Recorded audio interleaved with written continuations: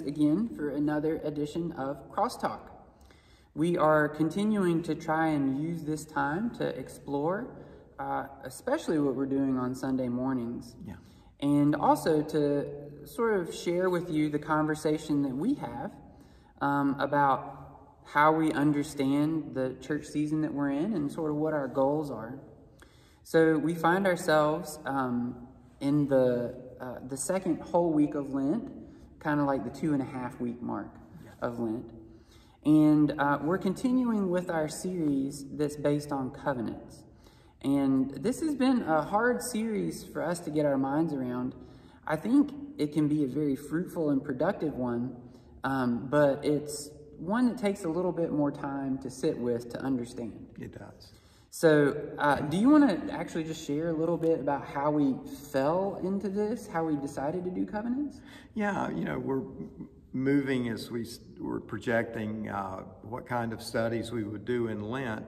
And there are a variety of ways that we find series and focus. But as we approached Lent, we looked at the lectionary.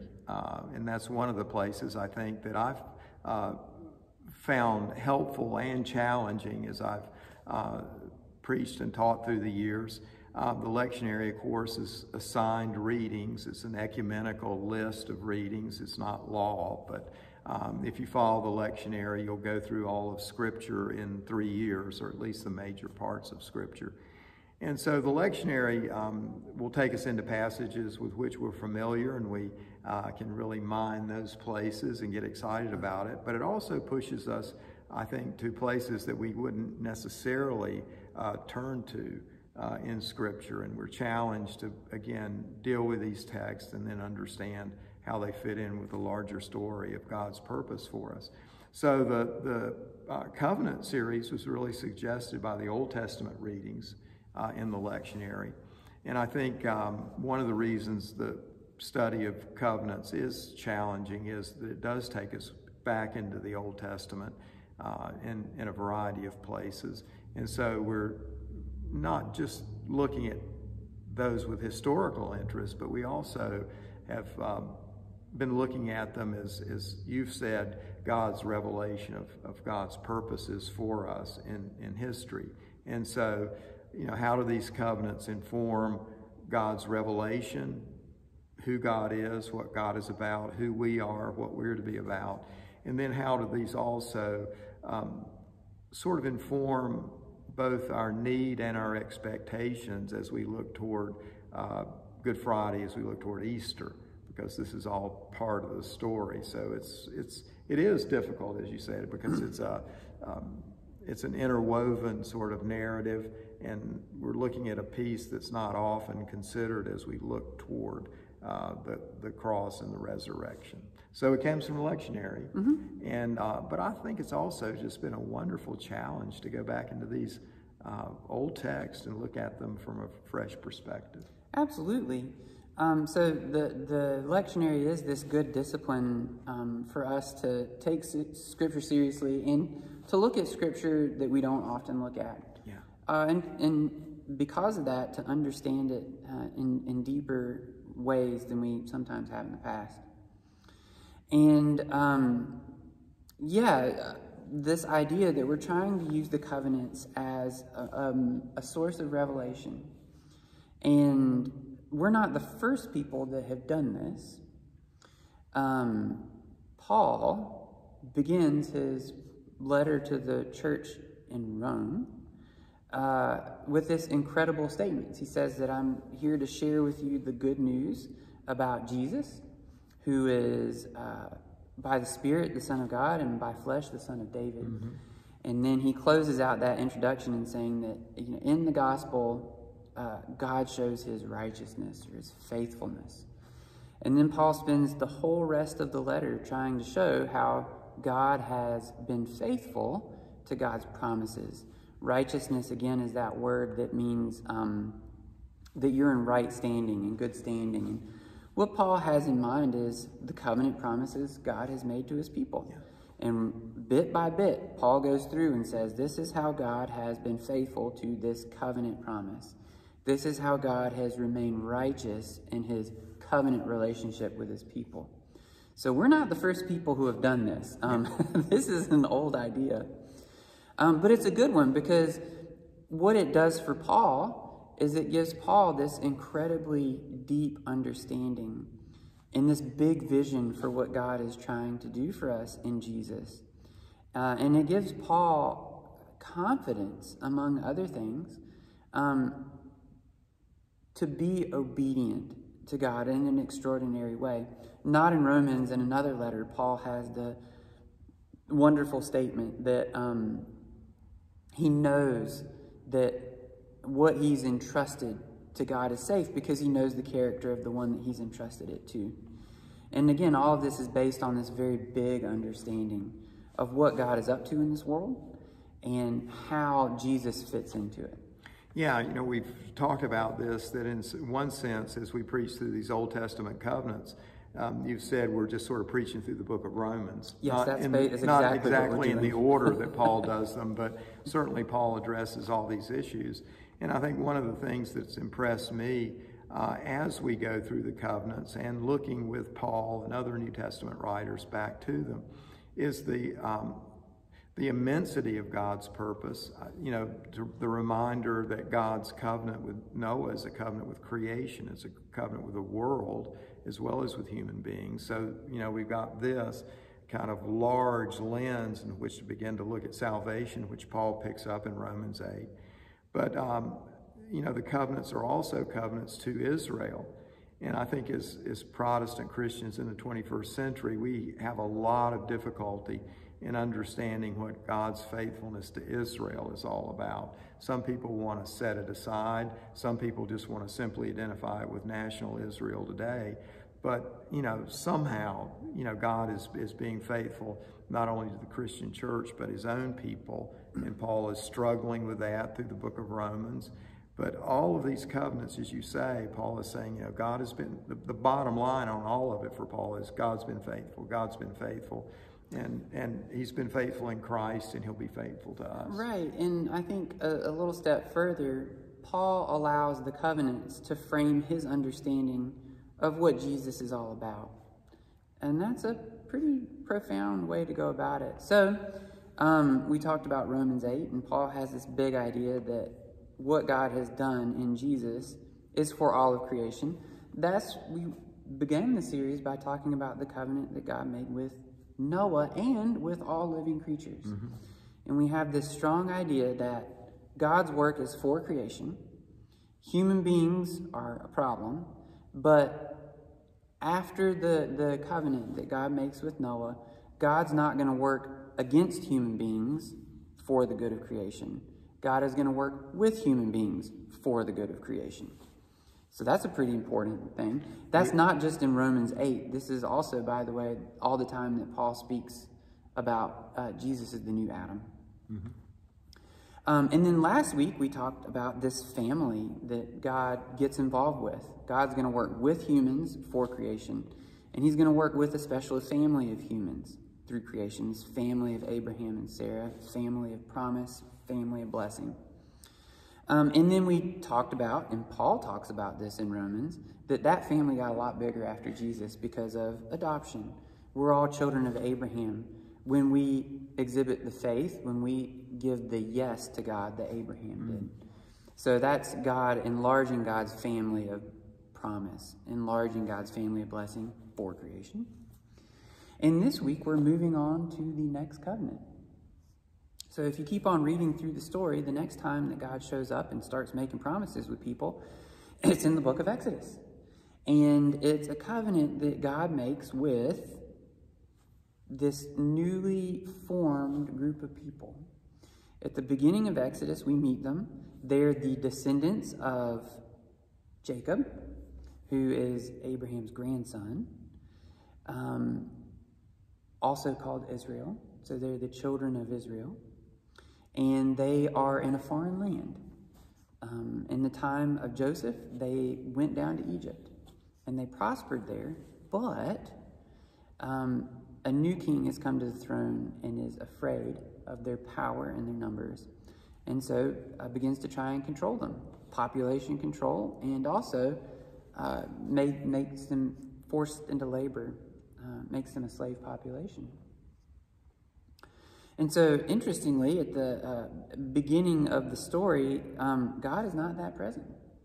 The story begins with some disobedient Hebrew midwives. Yeah.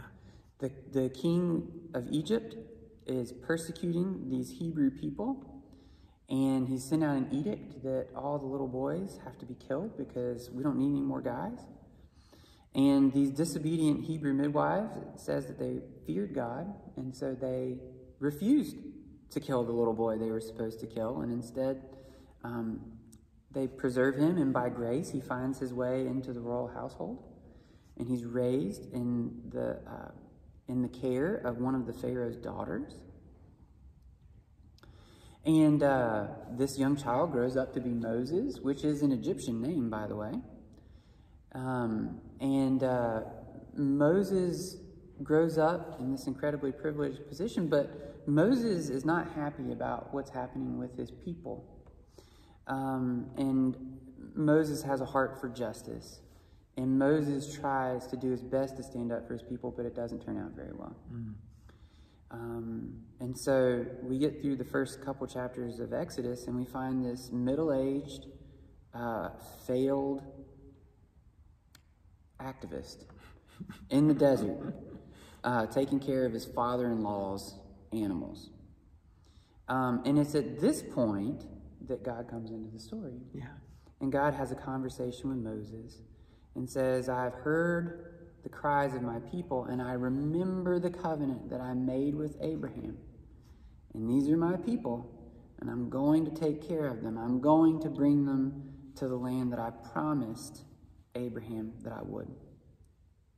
And so begins this wonderful story of God and Moses working together to square off against Pharaoh and to lead the people out of Egypt. Yeah.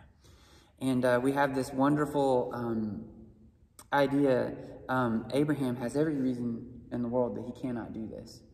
And God cuts him off at every excuse and says, no, I'll make sure that you can do this. Yeah. And so Moses ends up in front of Pharaoh, the king of Egypt, and says, please let God's people go so that they can go to the wilderness and worship God. Mm-hmm. And initially, it's just for a short period of time. We just want a 3-day festival where we can go worship our God in the desert. And this sets up this showdown between God and Pharaoh, and it's an amazing story, a great story. But that only gets us through half of the book of Exodus. Yeah. Not even half of the book of Exodus. Exactly, yeah. So the people are led out by God and by Moses into the desert, and they find their way. God leads them to his holy mountain, which is somewhere out in the desert. And at the holy mountain, God meets the people, and he offers them a deal. And the deal we read about in chapter 19 of Exodus. And remember kind of how it goes? Yeah, they come through the Red Sea, which is an incredible miracle, incredible crossing where God preserves them, and the armies of Egypt are destroyed. They get to the mountain Sinai. Well, and in between that, God gives them water, and God gives them food, and God gives them manna and quail. Yeah, and God's presence is with them. They're led out by this pillar of cloud by day and fire by night. They get to the mountain, and it becomes a frightening scene for the people. There's lightning, there's thunder, there's... Well, God offers them a deal. Yeah. And God said, here's the deal. If you obey my commandments, then you will be my people and I will be your God. And even though the world belongs to me and everything in it, you'll be a special people, a holy or a set-apart people. And in your special job is that you're going to be a kingdom of priests on my behalf. So you didn't like my part about the thunder and lightning. That's a part of it. Well, we're going to get there. Yeah. God says to Moses, give the people my offer. And the people say, okay, we can do that. And God says, we're going to meet on the mountain, and I will give the people the terms for my covenant. And when God shows up on the mountain, things get scary. That's when they get scary. That's right. Yeah. And so God speaks from the mountain, And this is what we're going to talk about on Sunday. God speaks the 10 Commandments from the mountain, and all the people hear. And the 10 Commandments, with the exception of one of them, really, begin with a don't or a no. In Hebrew, it's lo. So you can imagine the people huddled together in front of this mountain. They've been let out by this God, but now this God shows up, and it's terrifying. Yeah. There's earthquake. There's a horrible storm on the mountain. There's thunder and lightning. No, don't comes from the mountain. The 10 Commandments are received, and how do the people take it? Yeah, they're terrified. Yeah, they say, don't let this guy talk to us anymore. Yeah. We promise we'll do whatever he says. Just don't let God speak to us anymore. And Moses, and God says don't come near the mountain. He gives them the warning that if they come, it'll be death. But thereafter, the people are like, Moses, if anybody's going to do it, you do it. We're not going to do it. They say, don't let God speak to us anymore, or we will die. You go talk to him, and whatever he says, we'll do it. Right. And then so Moses goes up on the mountain, and for the next 3 chapters or so, God gives Moses some more regulations, and they have to do with things like Sabbath. They have to do with the way that we treat one another. And then in chapter 24, Moses comes down off the mountain, and he has all of the stuff written down. And there's a special ceremony. Chapter 24 is a very overlooked part of the book of Exodus, but it's one of the most important parts of the whole story of the Old Testament. Because in chapter 24, the people have received the proposition, and they've received the terms for the covenant. And Moses comes before them again and says, do you want to do this? And the people say, yes, we will obey. And we want to be the Lord's people, and we want the Lord to be our God. And they have a solemn ceremony. And in that ceremony, the people bring bulls as fellowship offerings to be shared with the Lord. And Moses takes the blood from the offerings, and he puts half of it on the altar, and he sprinkles the rest of it on the people. And he says, this is the blood of the covenant that you're making with God today.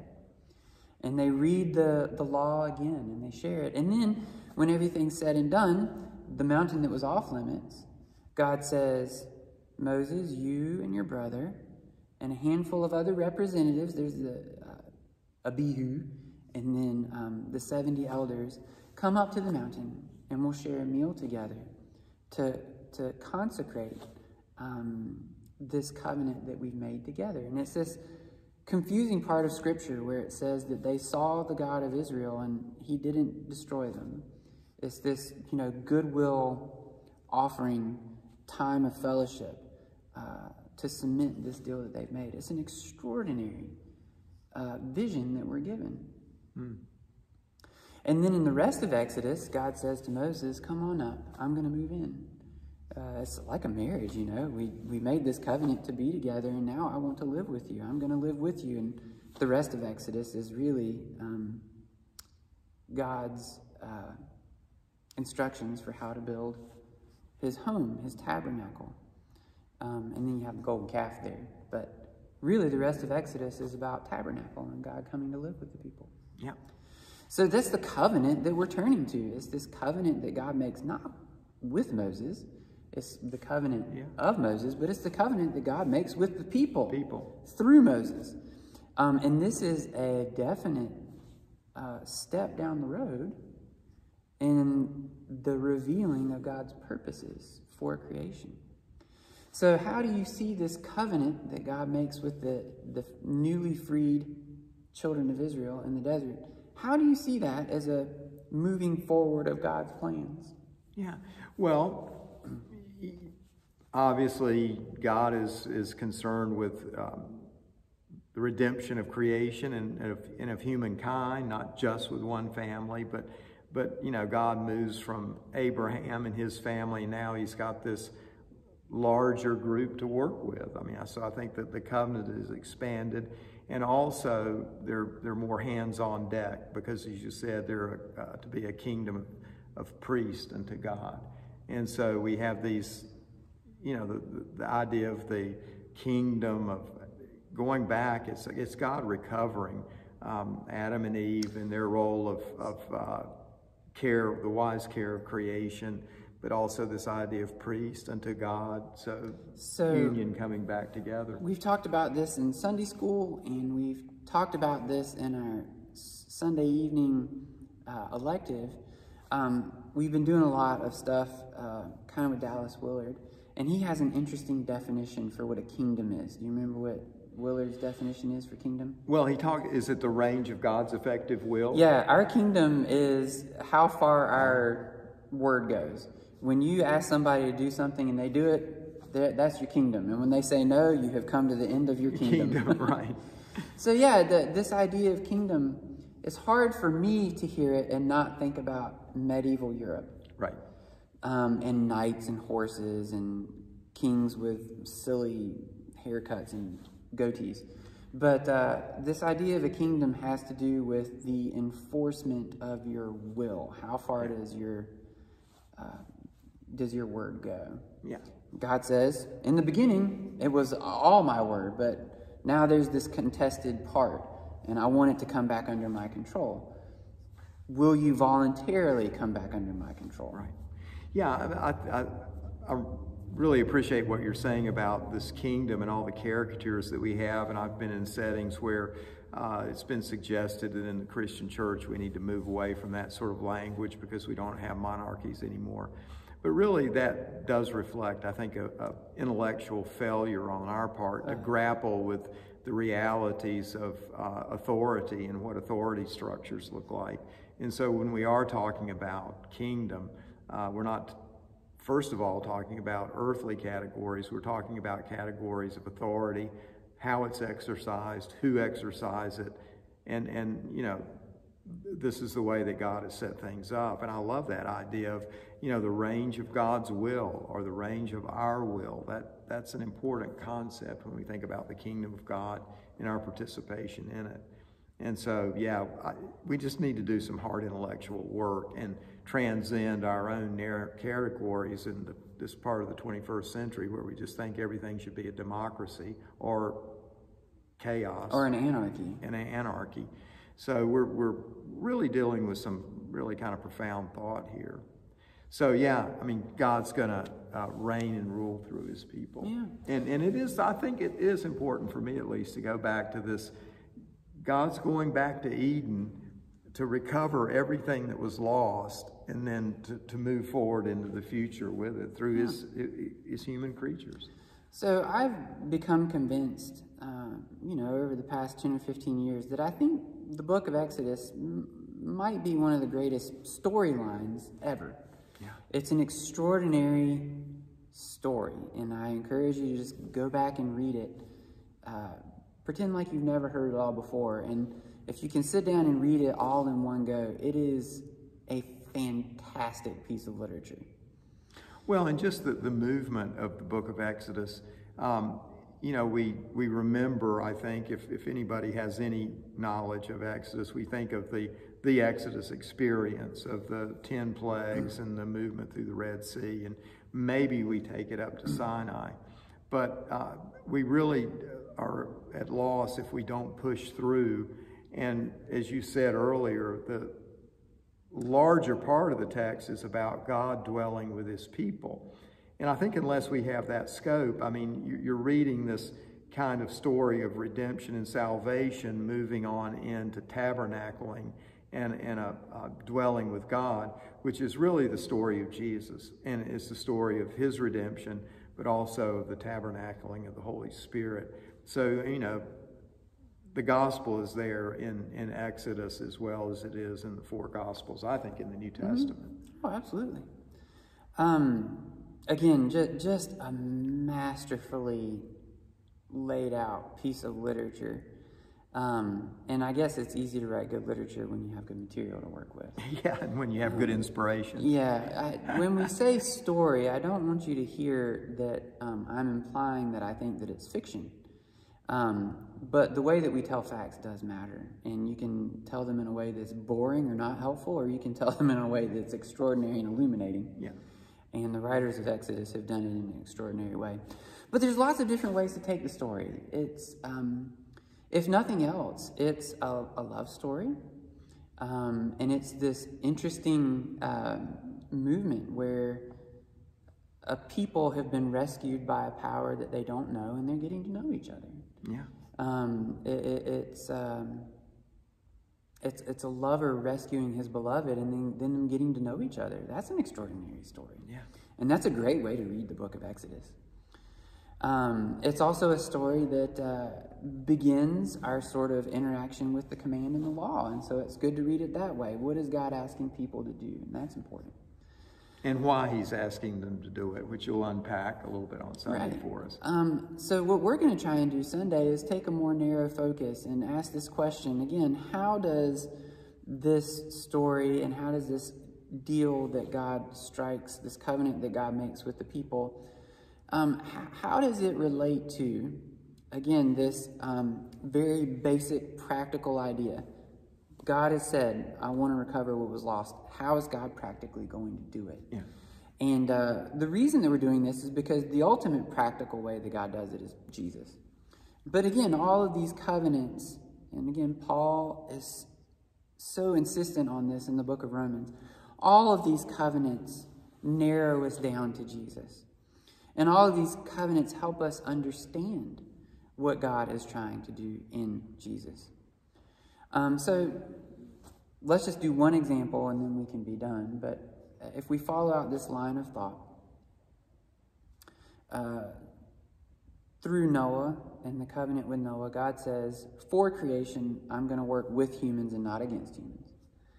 And then God explains what that looks like through Abraham. I'm going to work through this particular family of human beings in order to bless the nations. And now we've come back to this family, and God says, Abraham and Isaac and Jacob, they knew me as El Shaddai. They knew me as God Almighty, but they didn't know my name. They didn't know who I am. I'm going to tell you, you're my people.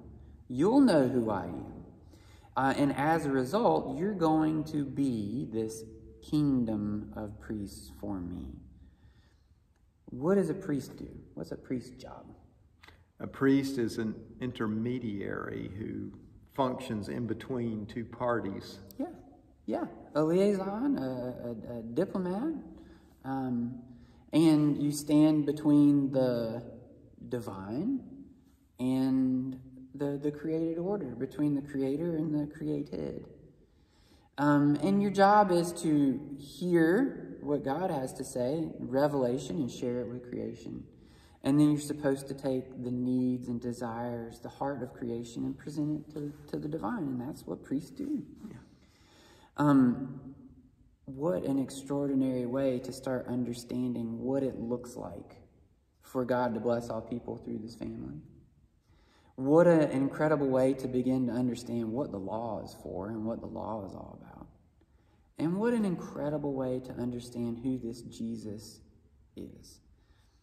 You know, we have this idea that we get in the book of Hebrews that Jesus is the great high priest because Jesus is able to enter the Holy of Holies.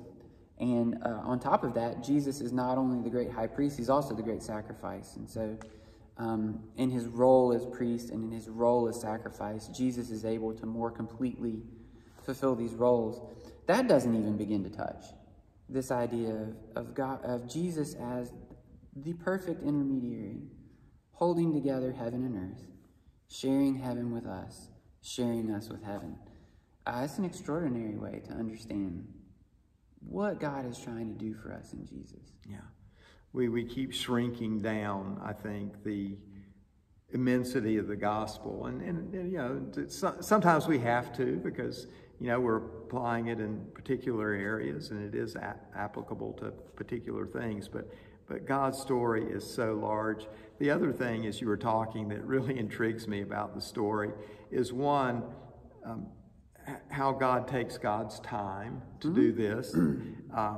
You know, there are often a lot of years. And 430 years. 430 years. So that, you know, is a long time for us humans, but God takes God's time. And then the other thing that intrigues me is the immensity of these promises that God gave to Abraham. And Abraham must have been scratching his head a lot of the time going, what in the world is God talking about? How is all of this going to happen? It's so large and so big. And the plan is so large. And so then that raises the question, how is God going to do this? And I guess the other thing that jumps out at me is it's usually kind of not the way I would think about it. God's doing things differently, surprisingly so. And then he's working with this human material that sometimes resists. So God has to even do, I think, plan B with human beings to get them back on plan A.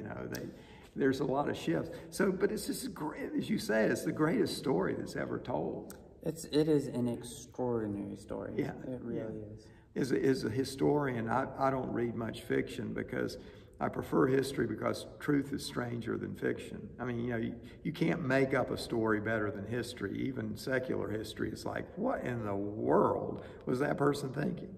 And what in the world is happening here? And so that's just so amplified when we get into Scripture. The truth is stranger than anything that we could ever make up. Yeah, it is. And again, I hope at the end of all of this, we can walk to Easter with just a new sense of wonder at what exactly God has done. So we followed one train of thought about what God is doing in Jesus, but if you keep following that train of thought, and again, you end up here in the book of Romans, it begins to help us understand what the gift is for us. And who have we become now that we've been adopted into this nation where we're called to be priests? And what does that look like? And what does the place of the law become in our lives now? Those are all questions that get answered in Jesus. But they're all set up, explained. I'm not even going to say foreshadowed. I'm just say explained. Yeah. When we look at the covenants, we begin to see what God's purposes are, or what they've always been. This is an exciting journey. It's challenging at times, as you said, to really grapple with all of this, but I think it's also just really exciting, and it does fulfill, I think, what Paul's intention was in the book of Romans. As we see God being faithful in the past, I know. When you think about the good news, what is the good news? Yeah. Is that I can trust. I can trust this person that they will come through on what they've said. That's the good news. It doesn't matter if Easter's true or not, if God's not faithful, if God's going to take it back tomorrow. Yeah. It doesn't matter if it was a one-time deal and God can't do it for you whenever again. The good news is that God has made these covenant promises, and God has shown that he is righteous.